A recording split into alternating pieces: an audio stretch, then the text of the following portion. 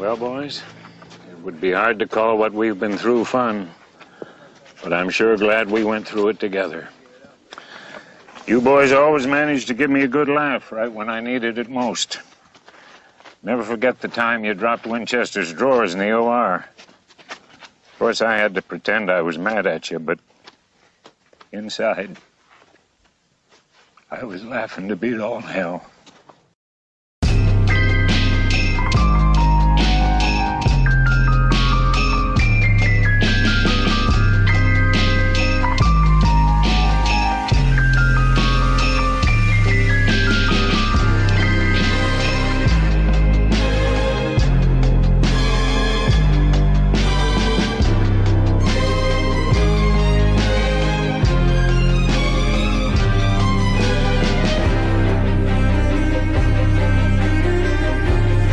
Hey everyone, and welcome back to Geek Salad, episode 237.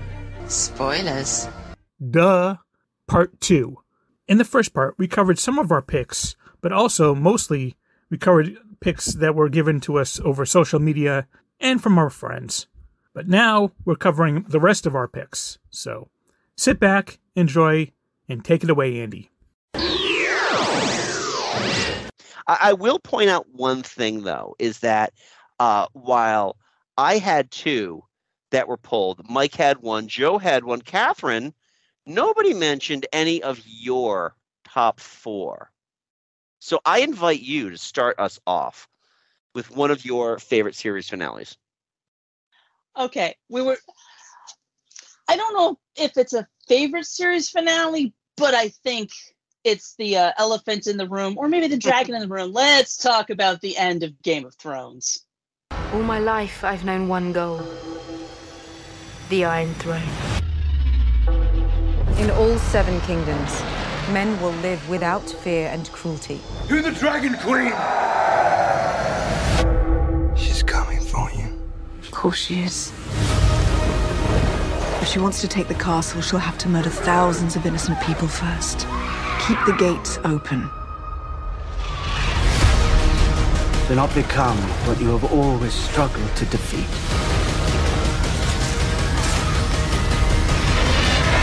That is my destiny. What if there's someone else? Someone better? What kind of person climbs a dragon? A madman or a king? Okay. I think because, Joe, I don't know about Mike. This. Yeah, Mike, you've never watched an episode of this. No, I have not. Okay. No, Joe, have you? Did you watch this I all have, the way yes. through? What's that? On and off. I watched the finale. I watched the finale and stuff like that, so I know what's going on. Okay. This was the type of show that Autumn and I watched, and when the season was coming up, we would go back and we watch the entire series again. Yep. I'll straight up, Katherine, I didn't hate this ending. I don't agree with some of the choices they made. Big time, don't agree with them. But overall, this did not ruin the entire experience for me. Like, I feel is the thing out there. It's like, well, you've just rendered seasons 1 through 5 moot because the final season was so terrible. No, it wasn't. Like, again, I'm bringing this up not because it's my favorite series finale, but because I feel like nobody else brought it up, and I feel like we should talk about it because it did make when it happened, it made waves, and I think we would be remiss if we didn't discuss it. Yeah. But I didn't see it coming. I should have, but again, the season was so rushed because the guys were like, oh, we're going to get to do a Star Wars thing. We have to rush this out the door so we can work Star Wars thing. And then because they rushed it and did such a shit job that they don't get to do a Star Wars thing. So right. That was the thing, is like the last season felt so, and I don't think it was just the last season. I think the last 2 seasons felt so compressed. Like they were trying to tell so much story in such a short amount of time. And they're going with this. Sorry. Especially in a world like Game of, the world of Game of Thrones, where so much is going on at all times, and there are Mhm. all these little threads that are interconnected. Like if you try to rush through it, a lot of stuff's going to get missed.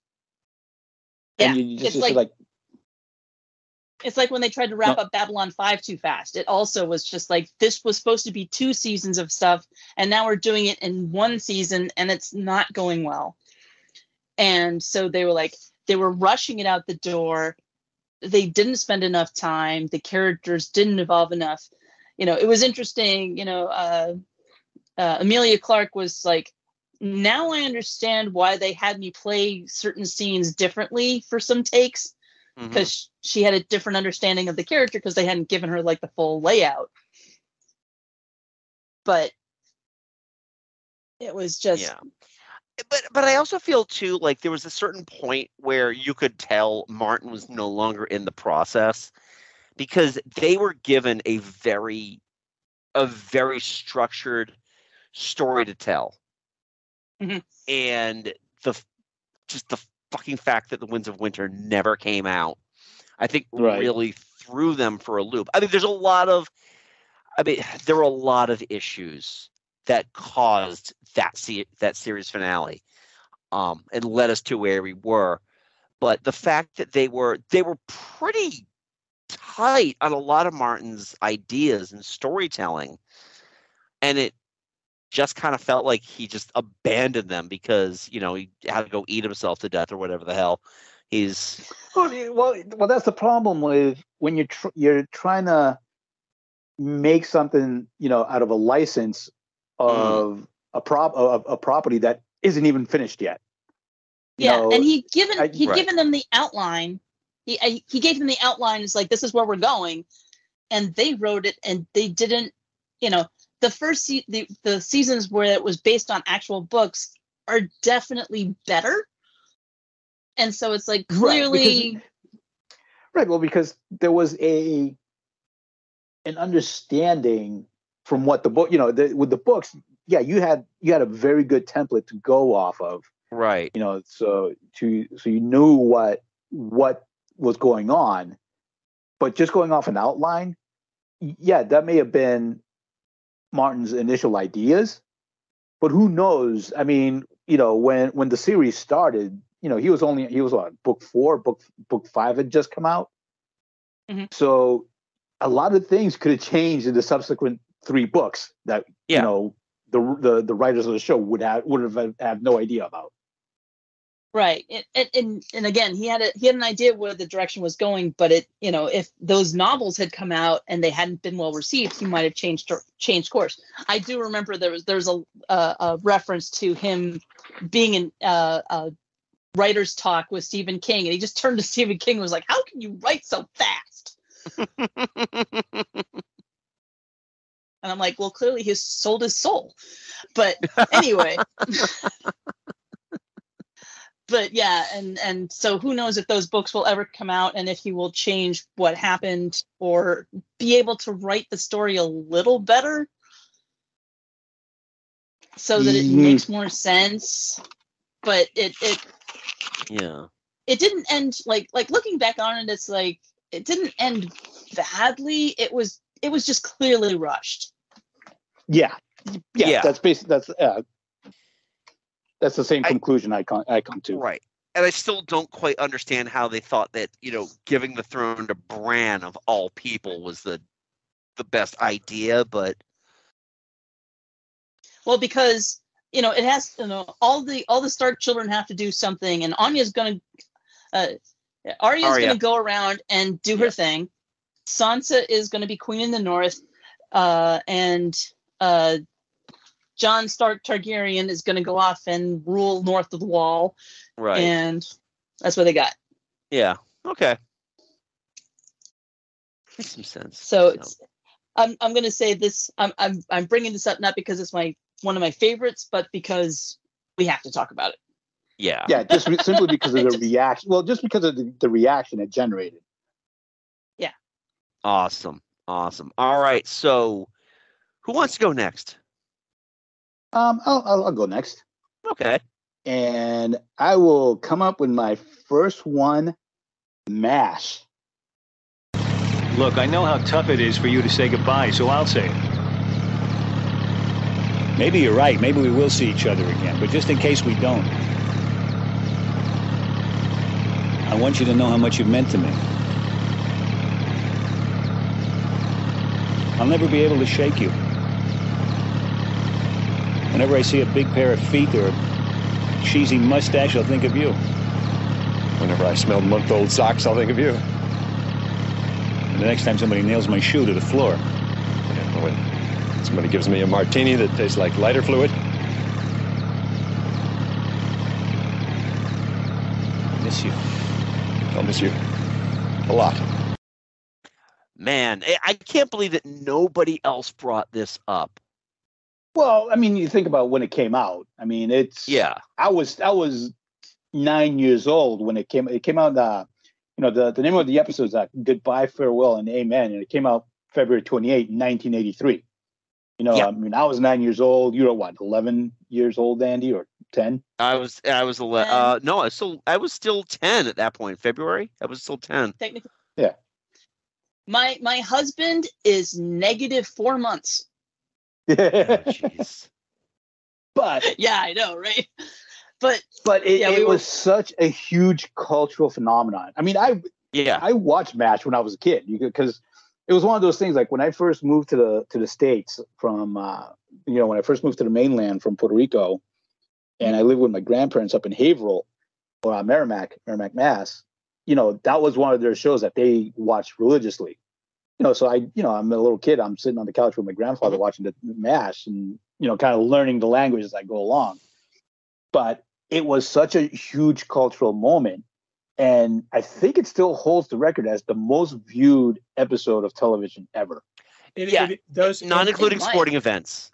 No, even including sporting events. I think at the time, there was more. There were more people. More people watched the season finale, the series finale of MASH, than they watched that year's Super Bowl.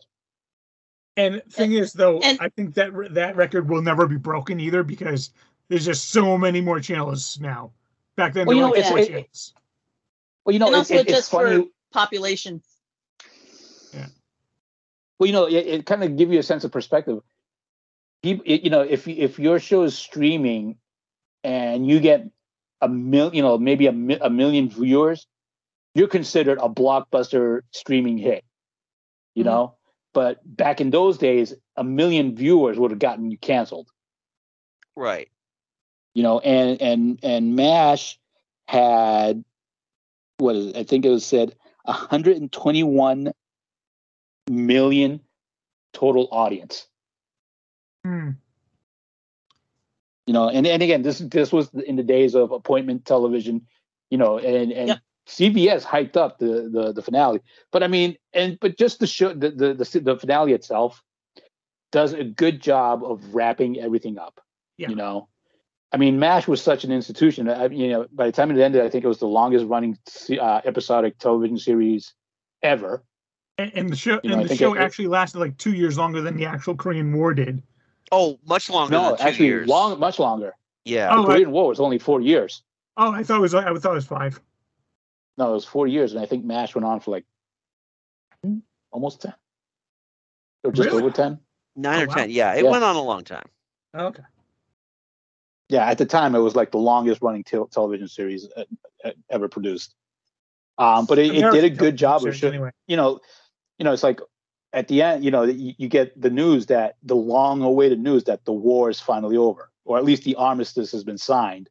Yeah, and everybody gets their dream of finally going home. Yeah, and it's like it was a perfect. Everybody says their goodbyes, gets on the helicopter, and leaves. Yeah, my mom was extraordinarily anti-war, so it's not like we watched MASH at my home.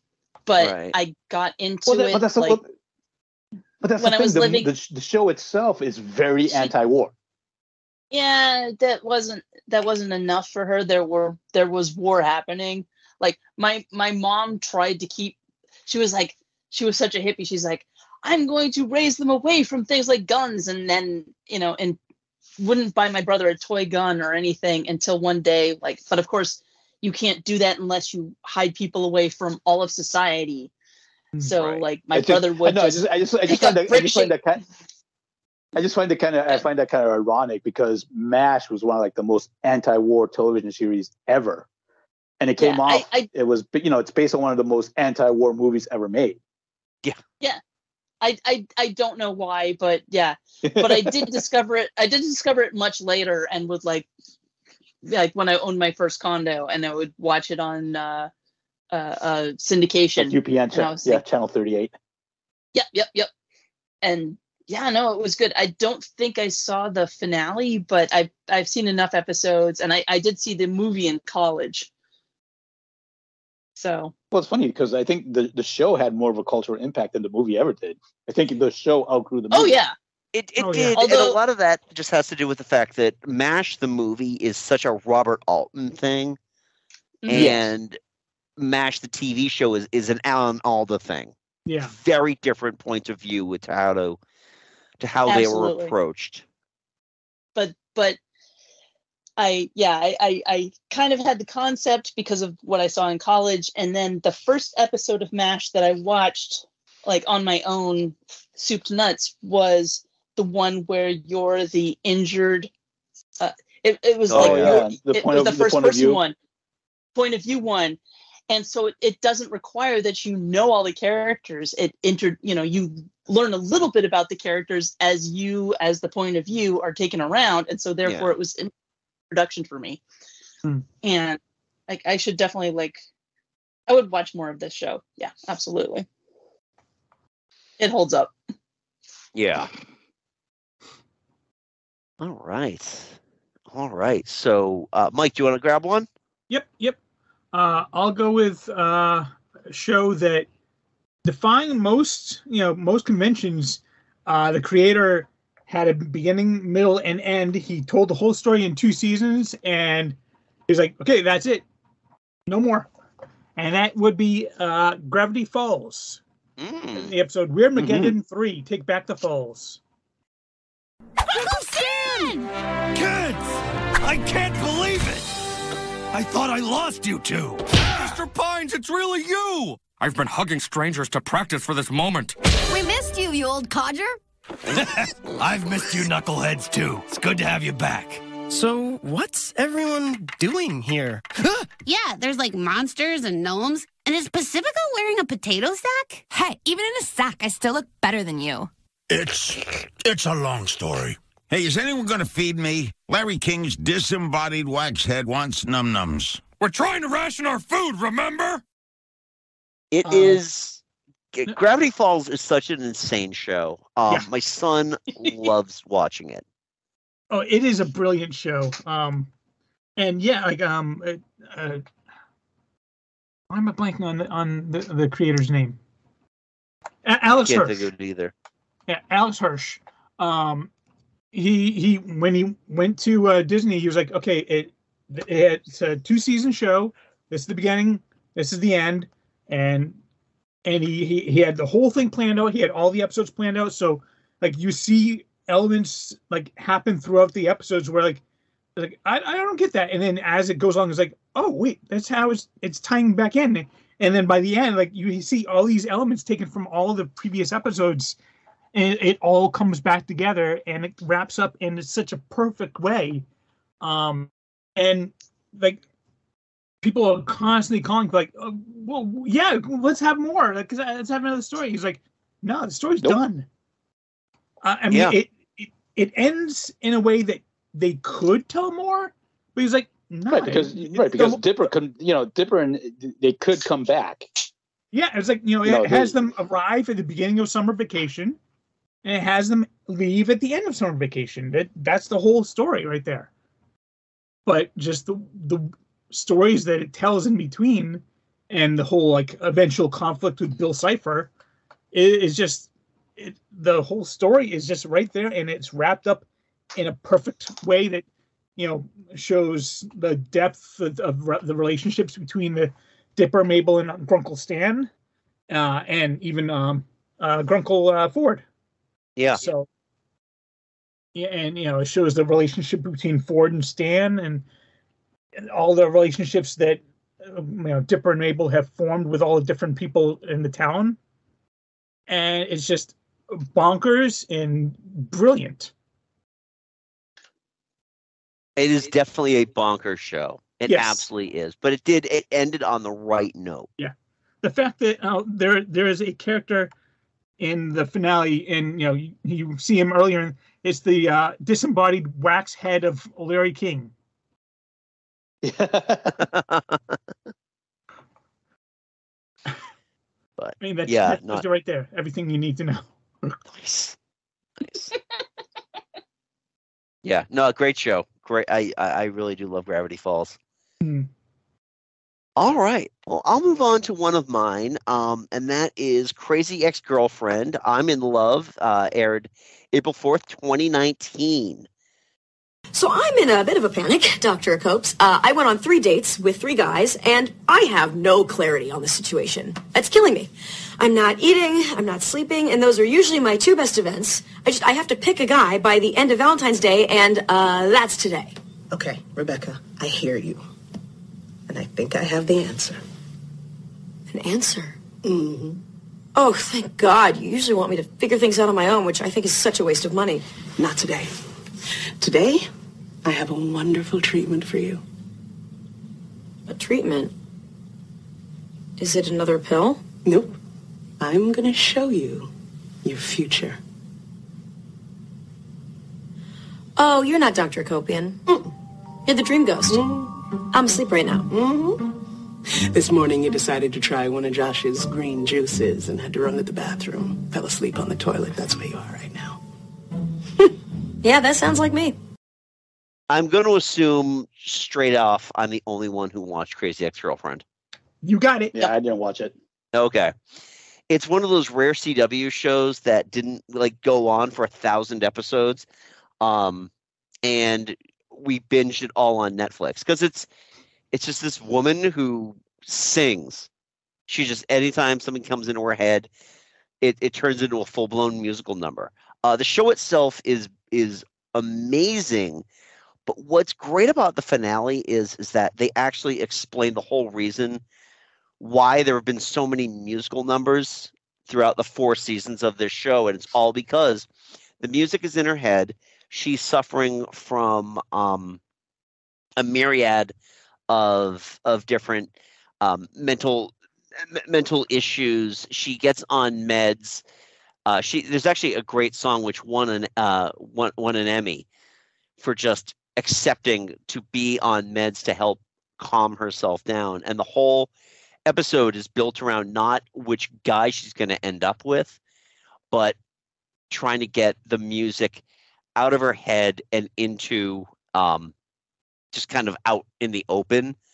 And it's really great too because she doesn't know how to play the piano or how to songwrite or anything. So the episode spends a lot of time getting away from the relationships that she built with the men on the show and more about how to learn how to play the piano.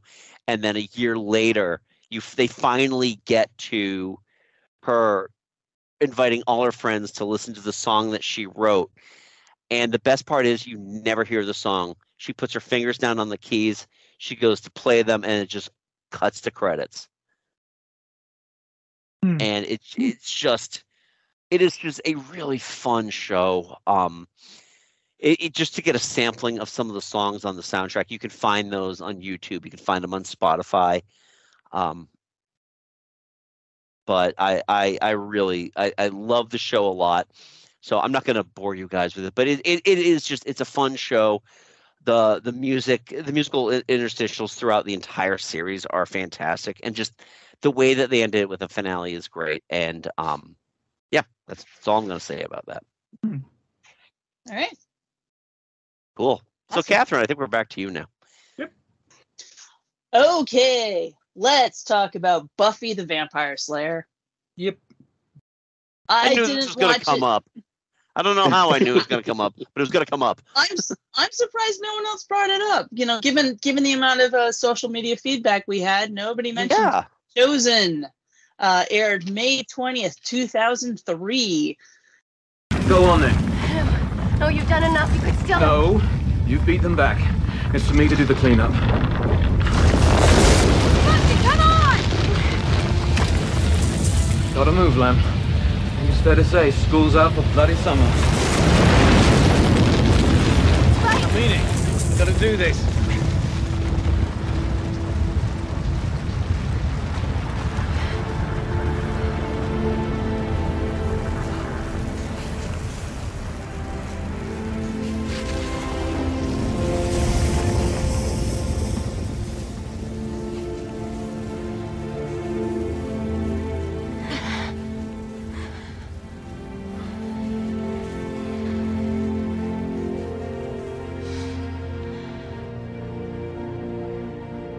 I love you.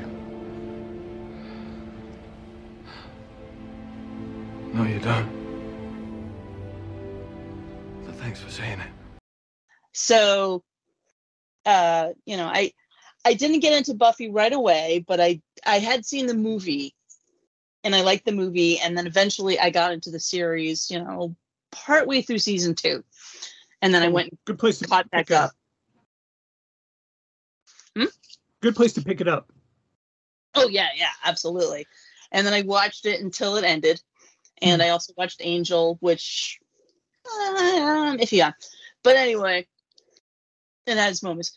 But yeah, the final and there was we kind of threw it away. Somebody else commented on the fact that Anya's just dead. Yeah, that part I always had an issue with that. I liked Anya. I loved Anya. Oh my god. I especially liked her relationship with Xander too. Oh yeah, it was perfect. And of course Xander kept going for the bad girl, and he ends up with Anya. Yeah. And they were Xander and Anya. Anyway. And of course I looking for the clips for this. I just watched this again and I was like, ah! But I feel like they did a good coda. There was, I remember it hurting a lot at the time because it was like, oh, this person is dying. This person has a great death. This person just dies. That person we just lost. And it was, but it's war. And I haven't read the comics. I know that there's like more story after that, but yeah. Kind of one of the points, and it's not in the clip I shared because I feel like the clip I shared kind of more captures the end and the trauma of the end. It's just, what are you going to do next, Buffy? And she's like, you don't know what she's thinking, but she might be thinking, I'm going to the beach. It's like, because they have the Chosen, they have so many people, there are other people to help, and they've done such a good job. And this is another actually a series that was like, they got kicked off of the network and they had a finale, and then it was like some other network was like, we're going to give you more seasons, go. And in all fairness, I watched, I didn't watch all of the last season, but I did catch the finale, and I prefer the actual finale over the UPN's finale. The UPN finale was great, but I kind of prefer the Chosen finale. That it is very big for what they did, and of course, Sunnydale is no more. Yeah, done with Sunnydale. And I like how they gave Spike like kind of the ultimate redemption arc. Because I really Spike was one of my favorite characters ever since they introduced him. He was very interesting. He wasn't supposed to be a good guy. Yeah. But the bad guy in the first season wasn't very interesting, but no. Spike was a very interesting character, and James Marsters is really good. Yeah, and they loved him so much that they just decided to keep bringing him back. Yeah. Well, he did play Darkseid on Smallville. Darkseid. Did he? They don't spell it right. That must have been an episode of Smallville I didn't watch. Or like a season? Yeah. Yeah. Yeah, I watched Smallville Soup to Nuts, and I scratched that one off my honorable mentions list because I have too many fucking. Wait, was it? No, I don't think he was Darkseid. I think he might have been Brainiac. Oh no, he was Brainiac. Sam Witwer, who we talked about earlier, was Darkseid.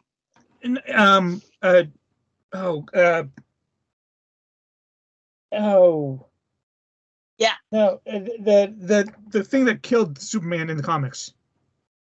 Doomsday. Yes, that was Sam Witwer. Yes. The reanimated corpse of General Zod. I'm sorry, too soon. I don't know. There's a lot of D's involved. Anyway. Darkseid. Doomsday. Yeah, DC likes their D-named villains the same way that Marvel loves their green-clad villains. Yeah. Okay, let's talk about Green Lantern, shall we?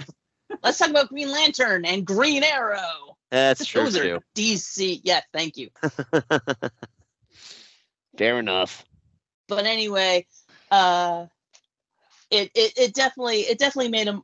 So back to Buffy the Vampire Slayer, it definitely made a mark. It was very interesting.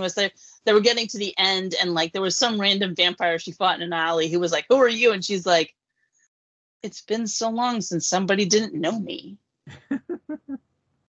Yeah. And yeah, there was a lot of, I've been reading lately that there was a lot of drama behind the scenes, but there was a lot of realness in the show. Yeah. People trying to find their way, people trying to find out who they are, who they belong with. And it was, it meant a lot. And, it was a real, like, showing people how to discover yourself. And you don't have to graduate college and go on to that kind of career. You can find your way in other ways.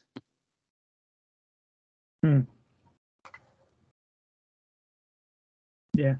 You don't have to be white collar to be successful. Awesome. So I think that was a good message. There were a lot of good messages in Buffy. Yeah. Yes, there were. All right. Okay, cool. So, Joe, you're up next. Thank you. All right. For my next one, and I think this one's going to get some reaction, is the episode, the finale to Seinfeld, just called The Finale, which aired on May 14th in 1998. We'll be out in a year. And then we'll be back. Could be fun. Don't have to worry about your meals or what you're going to do Saturday nights. And they do shows. Yeah, we could put on a show. Maybe Bye Bye Birdie or My Fair Lady. Yeah, Elaine. You could be Liza Doolittle. Why don't you just blow it out your...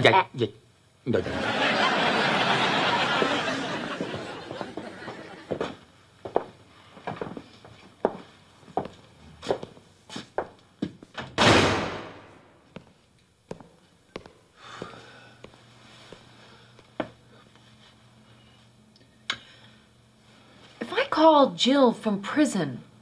You think that would make up for the other ones? Sure. Because you only get one call. The prison call is like the king of calls. I think that would be a very nice gesture.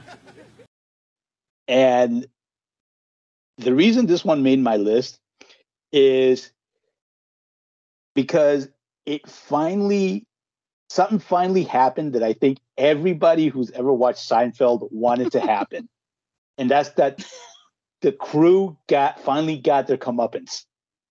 Yes, absolutely. Yeah, because this is no secret that through the entirety of the series, these were awful people. Yeah. They have absolutely no redeeming qualities to them whatsoever. And the fact that the final episode leaned into that heavily, especially when they called the character witnesses. Because basically the spoilers, the whole premise of the episode was you think, okay, Jerry's pilot episode gets picked up by NBC. So you're thinking, oh my God, he's going to get away with it. He's going to get the fame that he's looking for. But then he breaks a Good Samaritan law and gets arrested. And during the trial, the DA brings up basically everybody that they've met during the 9 years that the episode was on, and just everybody, just how awful they were to everybody in their lives. Including Adam West. Including Adam West. And it's great because, but even though they got their comeuppance, the characters themselves don't get it. They don't understand learn anything. They don't learn anything, which again just goes to show. And the brilliance of the show was that these are awful people. You should not be. It's like Andy, like you always say, it's like characters that people don't get the point of. Right. You know, the Seinfeld cast is all of that. You're not supposed to empathize with these people because they are bad people. Right. Exactly. Yeah, they lost me. I can't remember when they lost me. One of the episodes I remember where I was like, "This is terrible," was when Julia Louis-Dreyfus's character was like, "I'm gonna make this gay man want to sleep with me. I'm gonna make him switch teams," and she did. And then the next day he switched back teams, and I'm like, "Yes, because reasons to Right. Well, because they never learned their lessons, you know, and it's like, and you finally think, okay, they're finally getting their comeuppance and getting, facing their, but then they still don't get it. They still don't learn. And when I was reading up on this, I learned that they brought Larry David just specifically to write this episode. Right. Nice. And he nailed it. Yeah, they just sit. It's like you are sentenced to sit in a cell and bitch at each other forever. Right. They got sentenced to a year in prison, and they just cut to Jerry doing a stand-up routine in the prison cafeteria. Now nobody's laughing. Only Kramer's laughing, but he still doesn't get it. He doesn't get why he's in prison. I remember them just being in a cell together, bitching at each other about how they all disagree about how the world should be. Yeah. Yeah, I just, the thing with Seinfeld was I watched it religiously for the entire run. Not counting the first season, because nobody watched it in the first season. Oh, that first season is a tough watch. It's rough too, because it suffered from a lot of like, this is completely a different setup. I can't go back and rewatch them though. There's just something. To me at least, there's no rewatchability to the episodes. And I don't know if it's because the episodes are 25 years old now plus. Well, part of it too is when you have a show like It's Always Sunny in Philadelphia, which I always said it's basically Seinfeld on crack. Yeah, it is. Because unlike Seinfeld, the crew of It's Always Sunny makes no pretensions to being good people. Right. They know they're bad people and they lean into it. Whereas the Seinfeld crew always tries to justify their bad behavior so that they make themselves to be as good as they think they are. Mm-hmm. Whereas It's Always Sunny, it's like, no, there's an honesty to the people in Always Sunny that there isn't in the Seinfeld crew. And I think that's why I can watch It's Always Sunny more than I can watch Seinfeld. Yeah, and also Seinfeld is very, you guys were talking earlier about how Newhart still stands up. I feel like Seinfeld is very dated. Well, yeah, it's a very much a product of its time, of the 90s. Right. Yeah, and I feel, it very much is. It's a product of its time. But even like Joe, Sonny needs to fucking end. Oh no, you're right. No, it needed to end 5 years ago. There. It's just like it's getting there. Yeah, it's just one of those things that it's kind of like Animation Nation on Fox, where it's like, why are some of these shows still on the air? Seth MacFarlane left Family Guy. Why is this still on the air? They won't let it die. Even Seth MacFarlane said. Even Seth MacFarlane's like, let it die. Yeah, please just kill it. Oh boy, kill it with fire. No, he doesn't. He's not involved in the show running. He just does the voices, and that's it. Yeah. So, all right. Well, I know I've got one left because of Twitter. Mike, you've got two left, and then let's circle back to Katherine here, because you guys both have two left on the list we haven't covered yet. So, Mike, why don't you take one, then Katherine, go back to you. All right. Airing on May 13th, 2021. Castlevania, It's Been a Strange Ride. What are all these people doing here? Welcome to my village. You have a village now. What's it called? Treffy.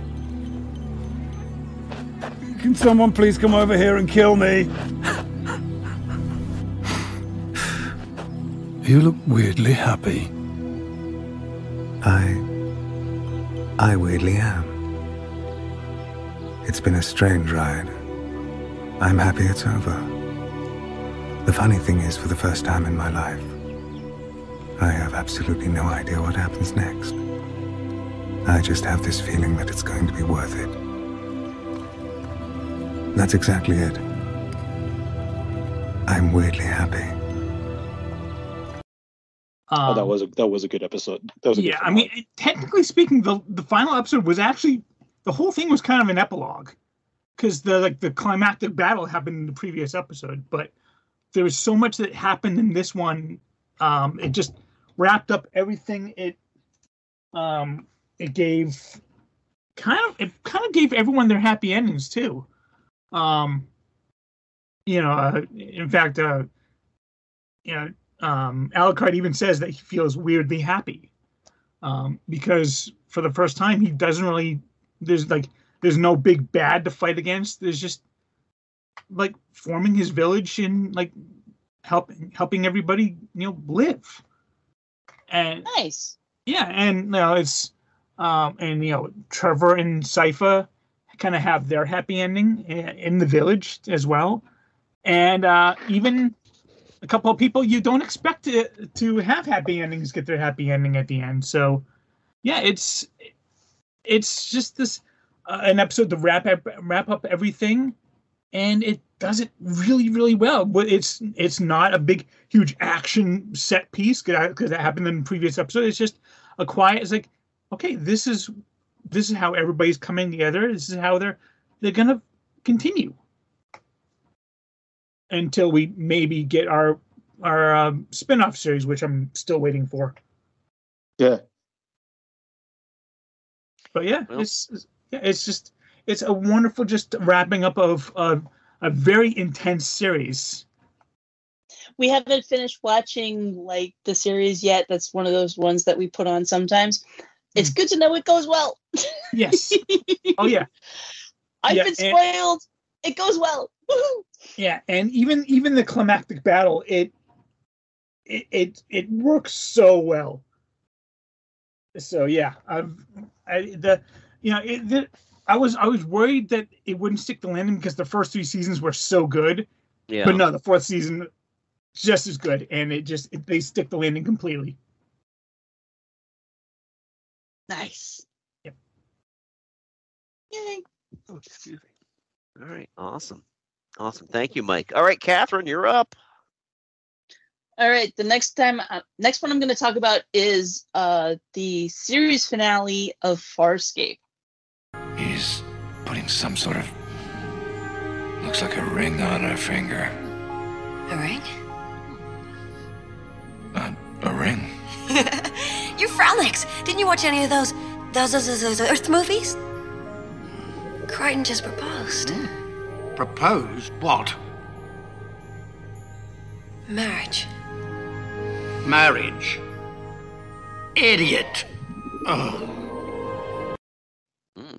The episode is called Bad Timing. It aired March 21st, 2003, after a 3-parter of like all the stuff. And then it was like, okay. So my story about watching this was I watched it with the friend that got me watching the show. And I'd like gone back and done the homework, learned about the show, and people talk about the final season of Farscape being made for like the 15 fans that were watching it because it was very deep in the mythology. But we were into it, and we watched it at another friend's house. We're like, yes, we'll come over to your house, but we have to watch Farscape. And the person that was hosting us was like, okay, fine. And we get there, we watched it, and the end of the episode happens where this couple that we've been following for 4 seasons appears to disintegrate into dust. Yeah.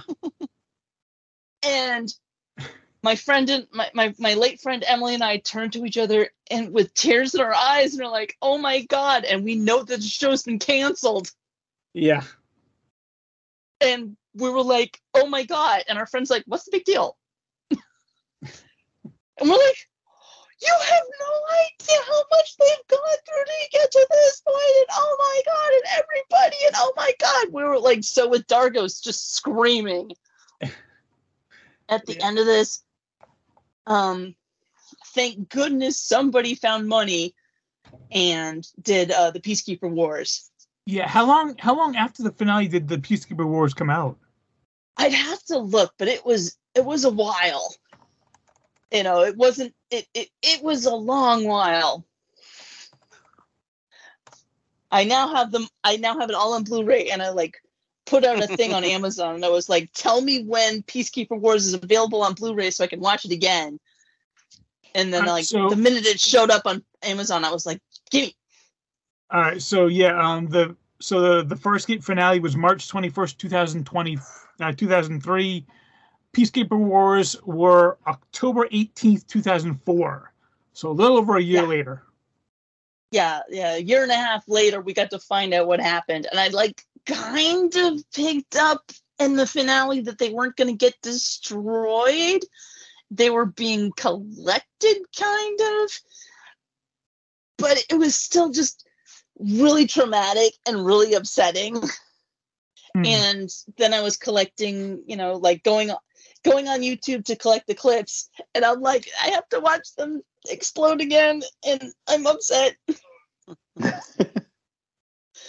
I'm like, I know it's gonna be okay, but I've met some people who don't get invested in the character lives as much as I do, and I'm just like, I can't even talk right now. I had to type to my husband. He's like, what's wrong? And I'm like, I have to type. I'm researching the clips to share so that we can get the clips for the show, and I have to watch people I've cared about, fictional people I've cared about die again. I'm really upset. And this was one of them. And just also remembering, because again, I watched this and talked about this with a friend of mine who has since passed. So it's also bringing back memories of a real person who died. Yeah. Of cancer. So. Oh, geez. Yeah. So it's a bit tough, but I can understand that. But yeah, but the I did very much appreciate that they gave us the Peacekeeper Wars movie to wrap everything up after this. They got canceled before they knew that they were going to get canceled, so they couldn't wrap up the story, and so that it ended on a cliffhanger. And but yeah, gratefully the money came and we got the rest of the show. Not as much story as they wanted to tell, but enough story to make us happy. So awesome. All right. Awesome. Next. All right. Well, that leaves us each with one. So I think real quick, let's quickly hit on our honorable mentions. So anyway, so I'm just going to quickly go over these. So we honorable mention. Somebody had already mentioned Mad Men. Fantastic way of wrapping up the series, closing Don Draper's story.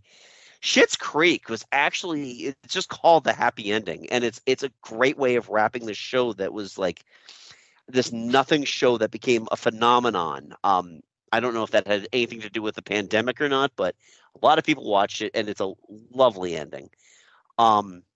Boardwalk Empire.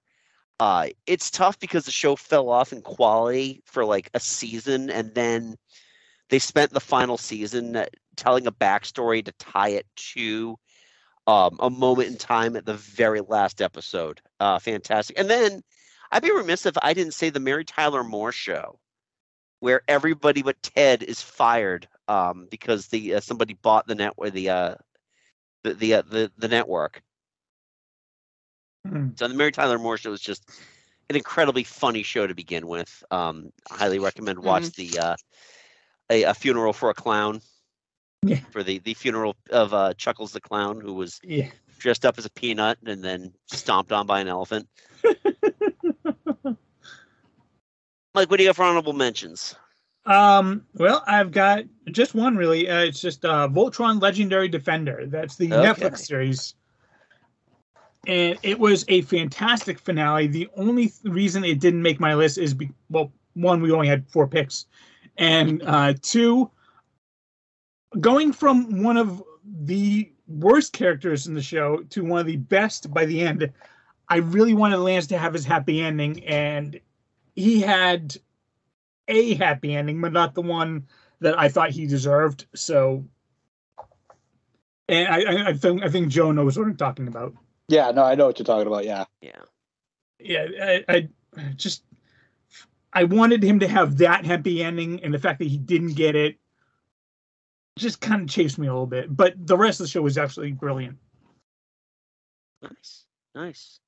Joe, I noticed you don't have any honorable mentions on yours. So I don't, but I do have one that I thought about, that I just thought about, and it's the series finale to Cowboy Bebop. Okay. What, the live action one? No. We'll just forget. We'll just forget about that one. I hear the music's good. The finale to the anime series, because it had everything that made the Cowboy Bebop series so good. Great music, unbelievable fight scene, and the end was just gut wrenching. It was I will say it did not. Anybody who's seen it knows that it did not have a happy ending. No, it doesn't pull any punches either. No, it did not pull any punches. I mean, the antagonist got what he had coming to him, but the protagonist didn't come out of it good either. Yeah. Especially because he was somebody who always managed to get himself out of scrapes, but Spike, he didn't make it. He did not make the end. Oh. There's a limit to his luck. Yeah, exactly. Yeah, basically, he ran out of luck, is what it was. But it made sense that it was his time, basically, what it came down to. Yeah. So that's my honorable mention. Thank you. And Catherine, you got a few? I do. I'm kind of lumping several of them together. Greg the Bunny from 2006, Wonder Falls from 2004, and Firefly from 2002. All of them were one-season shows that got cut up, that Fox stopped before they even finished their seasons. Fox canceled the show early? No way. No way. Yeah, right? Shocking. Yeah. Well, given that there's 3 of them on my list that I all enjoyed and own all of them on DVD, but I've also watched the commentary tracks, and among other things is the fact that, like, I can't remember which commentary track was, but it was like, we were told we weren't supposed to have a opening song with lyrics because of residuals, but they all wanted a song that explained the plot, and they all got canceled. So, like, all 3 of them were like, we were told not to have a song with lyrics, and we had a song with lyrics. to be our opening sequence. It's like, okay, yeah. But so I kind of feel like maybe that was one of the reasons they all got cut. Even though they were wildly popular, it was just like, yeah, they don't want to pay for it, and you ignored what management told you. But I think they're all fun, and it was worth getting them on DVD so we could watch all the season. Nobody brought up Lost. Honestly, it's because it's so divisive, and I don't even know. I'm like, I didn't hate the ending, but I don't really know if I liked it either. Yeah, it wasn't bad. I kind of got what he was going for.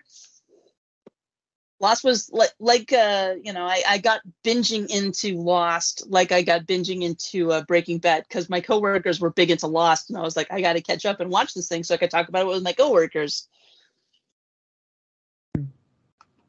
Yeah, we'd watched the entire series, and it was just like, okay, well, that was nice. I'm going to bed now. Oh. Yeah, exactly. It's like, oh, okay, bye. Yeah. Yeah, the final season was weird, but I don't mind it. I mind other middle seasons more than I mind the last season of Lost. And then the last one of my honorable mentions is Titus. Okay. Which was the sitcom based on Christopher Titus's stand-up. And he was also on Fox, and he was like, I know there's a God because I lasted 3 seasons on Fox. And he did well, and they but like the last official episode, Titus, he's been dealing with, his family's got mental illness issues. His mom was a paranoid schizophrenic who killed some people, and in real life. And that's kind of how he deals with it in his comedy. And so the character is like, I'm going to check myself into a mental hospital, and I'll be here for a little bit. And that was supposed to be the end of one season, and then they pick it up in the next season, and then they got canceled. Oh. And then during the pandemic, he reached out to everybody that was in the show, many of whom had become like his real friends, including Zach Ward, and who had played his younger brother, and was like, you want to do a thing? And so many years later, during the pandemic, they wrap up the series in a 2-parter that they did online. And I watched it a little while ago, and it's really fun because they were like, they wrapped it up. He was like, yeah, you guys were supposed to come get me out, and you didn't. And they wrap up the story, and it does very well. So it's, there was the series finale on network, and then they, like with Farscape and some of the other things where they, and Babylon 5, where they had TV movies later to give you more of the story, they gave you a 2-parter to give you more of the story. And after you watch the first 2-parter, they're like, next one's in 15 years. No, just kidding. You can watch it now. Fun. Awesome. All right. And with that, we have 1 pick each. Catherine, you want to close out your list here? All right. You want to throw out Xena Warrior Princess at the beginning of the list, you can throw out Xena Warrior Princess at the beginning of the list. So, a friend in need. But if I bring you back to life, your souls will be lost forever.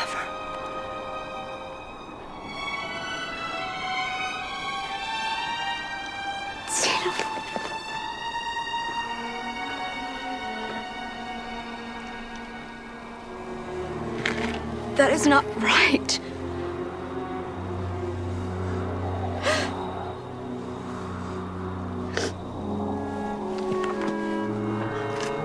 I don't care. You're all that matters to me. Don't you know how much I want to let you do this? But if there is a reason for our travels together, it's because I had to learn from you. Enough to know the final, the good, the right thing to do. I will speak a little bit about the final season of Xena. That was when they finally changed the opening sequence, and then we're like, you're not getting a new season. They're like, okay. And at that point, because it's syndicated television, the network was like, do whatever. They were like, you bet. So you get episodes like You Were There. And also, they were struggling a little bit because Xena ran for 6 seasons from 1995 to 2001. Can you guess what else was starting to film around 2001 in New Zealand? Oh, yes. Lord of the Rings took away people like Karl Urban and a lot of the stunt actors and a lot of the crew members. So they were just like, we're going to do whatever. But they put a lot of effort into the series finale, A Friend Indeed. It's a 2-parter. It kind of goes back to the original season where, basically Xena's just going around atoning for the horrible things that she did when she was a warlord. And but she's also like passing on her, she's been passing on her knowledge to Gabrielle and other people all along the way. And she's finally, passing along the last knowledge that she wants Gabrielle to know. And it's just, the character show, like, yeah, sure, Xena was a spinoff of Hercules, The Legendary Journeys, but it is definitely the superior show. Oh, yeah. No Absolutely. one's going to argue with that point, I think. And it's, honestly, it's so gratifying now to see what a loser Kevin Sorbo is, that it's like, yep, I think we all backed the right horse. Yeah. Lucy Lawless is still doing movies with budgets. Yeah. Well, she did marry Robert Tappert, who grew up with Sam Raimi, so that kind of gives her an edge. Oh, yeah, exactly. But she's also seems to be a very delightful human being. Oh, yeah. Yeah, she didn't turn into garbage like Kevin Sorbo did. Oh, God. Yeah, no. In the book, if Chins Could Kill by Bruce Campbell, she punked him once at a fan convention. Oh, God. But yeah, and she's in the original Sam Raimi Spider-Man. It's like guy with 8 arms. Sounds kind of hot. But yeah, she's just great. Yeah. And the final season, all of the seasons are a delight.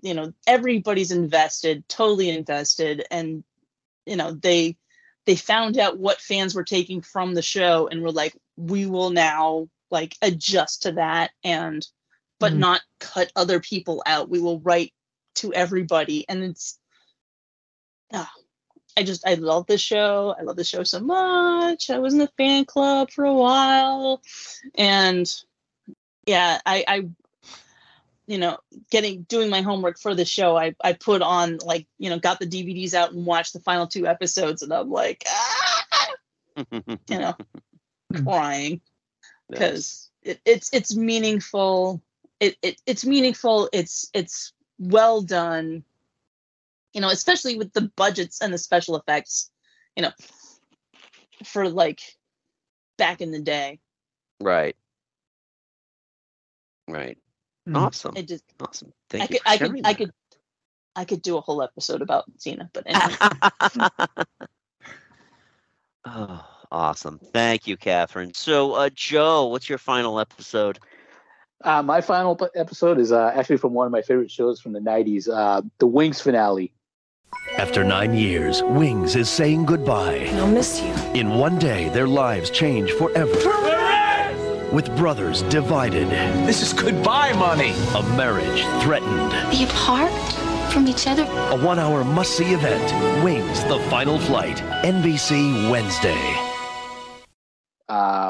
Final Approach 2. It was a 2-part. It was the series finale was a 2-parter. Right. And the final episode was good because it kind of just wraps up everything that happened. You kind of knew everything that was going to happen. That they kind of set up for the entire 8 seasons. Like Joe goes off with Helen. Helen finally gets her chance to be to be a concert cellist in Vienna, and Joe gets the chance. He's like, well, okay, well, I'm not going to stop you from following your dream and stuff like that. And then Brian finally grows up and decides, well, you know what? I'll run the airline for a year so you can go with Helen and stuff like, Yeah. And it also is great because it ties back into the first episode with the whole treasure hunt thing.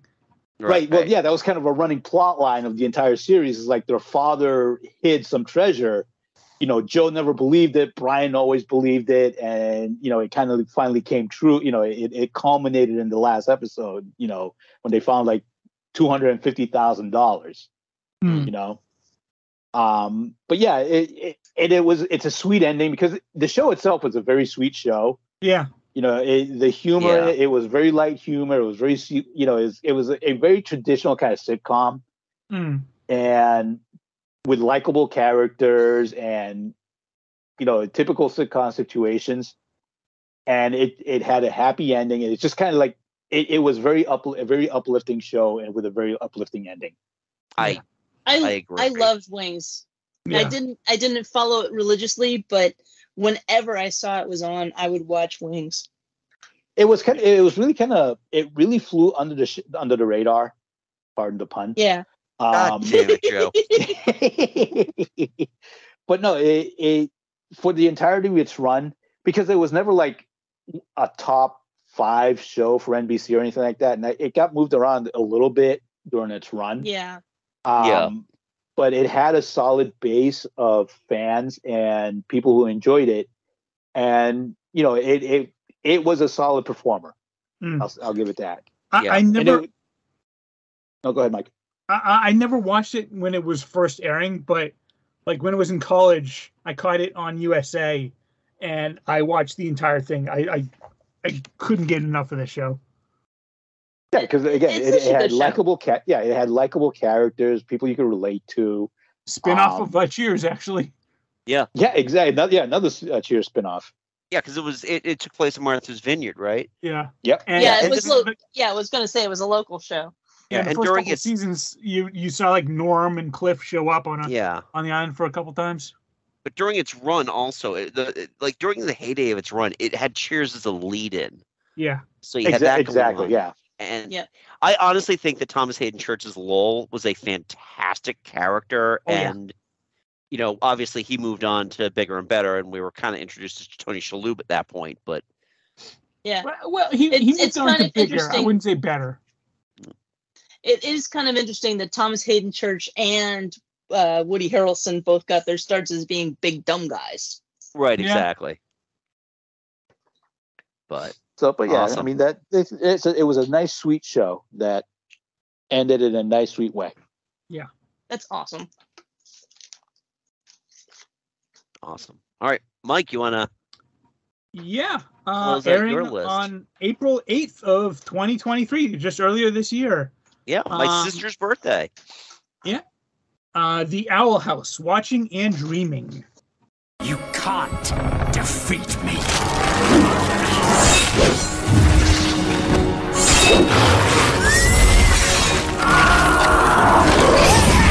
Do not underestimate me, Bellows. For I am the Good Witch Luce, child of the human realm, student of the demon realm, and warrior of peace!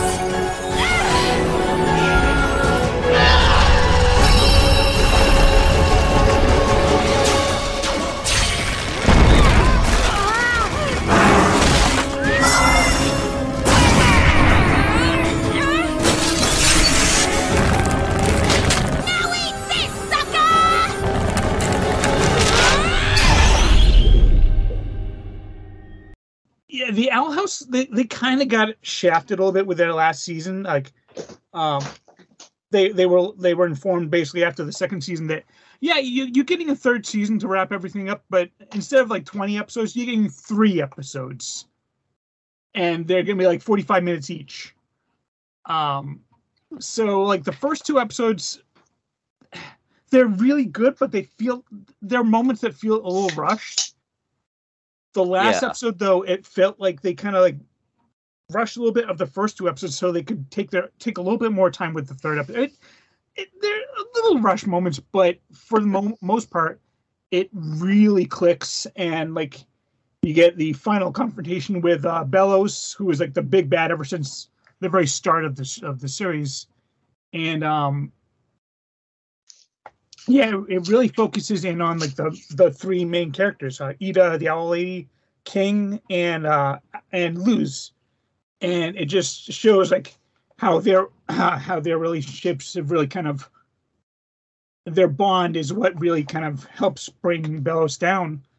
And then like over the end credits, you get like a four-year time jump epilogue, and it ends very sweetly. It has nice, like they pull out and have like a giant shot of the majority of the cast, even all of the, like a lot of the side characters you've come to love and know and love, and they all just say bye, and that's how it closes out. But it's fantastic. You got the the main character Luz in a lesbian relationship with her rival turned girlfriend. And it's like one of the first animated shows to actually have a very prominent same-sex relationship between the main characters. And one of Luz's best friends has two fathers, and they share a nice little kiss in the finale as well. And they go out of their way to redeem one villain, while showing that sometimes not every villain can be redeemed, because Bellows was just a piece of shit. But yeah, it is. In fact, as much as Disney kind of gave them a shaft, what was nice is that afterwards they put the entire finale on YouTube uncut. And in fact, shortly after that, they took all three of season 3 episodes, cut them together into one long movie, which is how they kind of were, and put that on YouTube for everybody to watch. So I cannot recommend this show highly enough. It is so fantastic. All 3 seasons are on Disney Plus, and if you want, you can watch the first 2 seasons on Disney Plus and then watch the 3-episode finale as one big long movie on YouTube. So neat. Highly, highly recommend it. It is brilliant. It's so sweet and so great, and Dana Terrace deserved much better. She was the creator. All right. I'm sure she'll get other work at some point then. Yeah. But not with Disney though. She's already kind of told them, nah, I'm done. Gotcha. All right. Well, I guess that leaves me with the final one here, and probably the most recent series finale, Succession with Open Eyes, which aired May 28th of this year. So 2 days ago. 2 days ago, yes. I'm good for this company. I'm good for us. We all vote. We keep control. We don't, then everything's over forever. Here's the thing. I am like a cog built to fit only one machine. If you don't let me do this, I mean, it's the one thing I know how to do. Well, it's not all about you. I know. Yeah, you are not the most important one. I don't think I am. Yes, you do. You do. You do. You fucking do. You do. But Shiv, honestly, it's so fucking crazy not to just let me now. I mean, it's stupid. We all get something here. I mean, you're voting against yourself. You realize that? Shiv, listen, please. I beg you, listen. I can do this. I don't think you'd be good at it. What? I don't even believe you. I don't believe you. I don't think that you would be good at this. For fuck's sake, Shiv! I don't know if any of you... And I was worried by putting this on here that it was solely like recency bias that I'd put it on there. But I was like, I've been thinking about this finale nonstop since Sunday night. It did everything it needed to do. The entire series is Shakespearean. It's one of those shows that I described. Autumn and I were watching, and she's like, "What is it about this show that's so enthralling when I feel like nothing is going on?" And I'm like, "That's its trick. It feels like nothing is moving, nothing is going on, and then by the end of the season, you're like, oh man, a ton of stuff just happened." So that's the beauty of how the show works. This fourth season, so much stuff happens, and instead of it happening over the course of like a TV year, it takes place over every episode takes place like the day after the last episode. So it's a very short time period. It revolves around this acquisition that Brian Cox's character wanted, and the children need to make happen, but they want to scuttle the deal because the oldest child wants to run the company. It's tough for me to get into without getting into like full character breakdowns, because I know the three of you haven't watched it, but it's the ending of the show is so satisfying because of the way that there's no good people on Succession, not a one of them. I was my coworkers were talking about this yesterday. The fact that they love the show, they think it's great, and you're just constantly rooting against everybody. Exactly. And everybody kind of like ends up in a varying degree of, and again, spoilers, of, if you've made it this far, there are going to be spoilers. Everyone ends up with the degree of not getting what they want. Kieran Culkin's character, Roman. I just can't get over the fact that Fuller Wets the Bed is such an amazing actor. Kieran Culkin gets off the best because he no longer has to concern himself with having to be part of the company. Sarah Snook's character, Shiv, is kind of in the middle. She didn't get what she wanted. She was screwed out of it by her husband, who she is in a loveless marriage with. And essentially, he decided that he was going to take the job that she wanted because he is just willing to bend. And that was a big part of it. Alexander Skarsgård plays the guy who's trying to buy the company. And he literally tells Tom, Shiv's husband, there are times I look at your wife and I want to fuck her. And he's like, oh, okay. Okay. Okay. Yeah, exactly. And then, oh, man, Jeremy Strong's Kendall is just left with nothing. He wants to be his dad, and the only thing that he's going to be like his dad with is the fact that he's got his dad's old bodyguard like 30 paces behind him at all times. That's it. It ended so well, and it's one of those things that when we think about like all of these finales that we talked about over the course of the last 2+ hours and probably 2 episodes, that we're this is going to be a finale we're going to talk about 10 years from now, 15 years from now, and hell, 40 years from now if we're looking at MASH. And I think that's really a sign of a good series finale. So highly recommend that you watch Succession, even though I kind of spoiled the ending for you, but forget about that. I'm going to use the Men in Black flashy thing. You know what? Maybe, but it's full of hateful characters. It is. And it is rather finish showing Farscape to my husband, which is full of characters we love. Yeah. Okay. Fair enough. Well, that was a great conversation. I enjoyed that one, guys. Thank you. Yeah. No, all right, it's great. cool. And thank also you, Brian everybody. Brian Cox is amazing. Yes. Oh, he's so good in everything he does. Yeah. It's actually really great too because Alan Ruck, you know him as Cameron from Ferris Bueller's Day Off, plays the Logan Roy's oldest son, and in the last episode actually does a fantastic spot-on impression of him. It's hilarious. Nice. But so anyway, I want to thank everybody who took the time to let us know what their favorite series finales are. So much awesome feedback. Awesome. Yes, thank you. And you all get shout outs, as you're well aware from the episodes as they go here. So next episode, because we're going to get a little more tight with our release schedule now that I'm taking the summer off from theater. And we are going to ask the question, what if?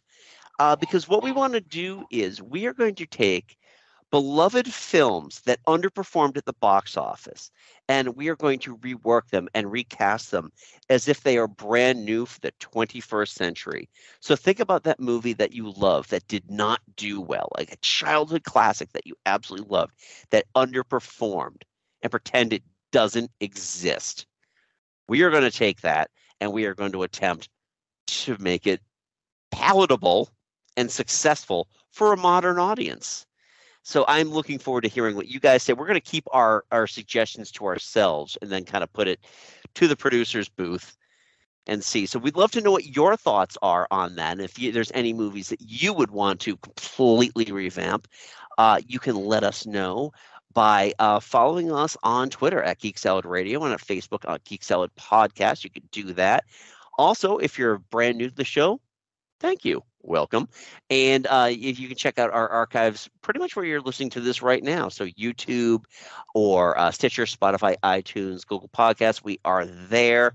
Don't forget to subscribe. And if you're on iTunes, give us a 5-star review. You don't even have to listen. Just be cool. Thumbs up. So I think that's about it. We're running long, and I'm tired. And I got to watch the Ted Lasso finale now. So until next time, I'm Andy. I'm Mike. I'm Joe. I'm Katherine. Go forth and be nerdful. We'll talk to you next time. Bye.